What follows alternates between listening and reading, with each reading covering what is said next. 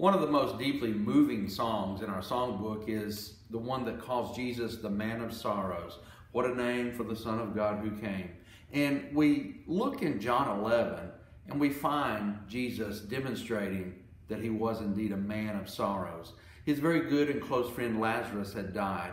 Lazarus' sisters, Mary and Martha, who were also very close to Jesus, were very, very upset and in deep grief.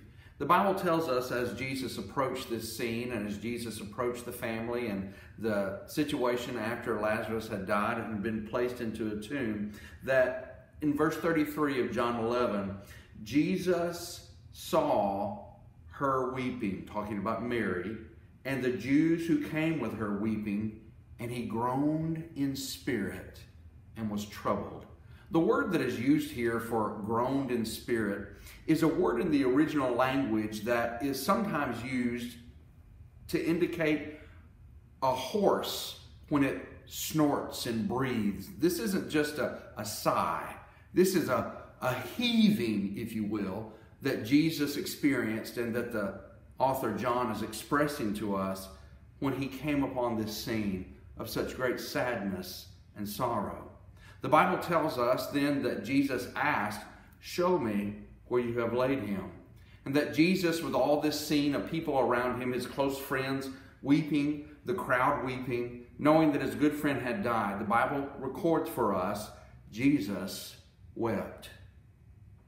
The response of the crowd to that statement is that they said, "See how he loved him." There are many interpretations as to why Jesus wept, and perhaps most of them are worthy of discussion and contemplation. But I am far, far removed from that situation that happened 2,000 years ago. And I think the people who were there that day had a better understanding and a more keen awareness of why Jesus wept. They said, he loved him. Jesus was weeping because someone he loved died. Now, when you and I weep, when we have sorrow, when we hurt, when we cry, Jesus feels with us. Jesus hurts with us.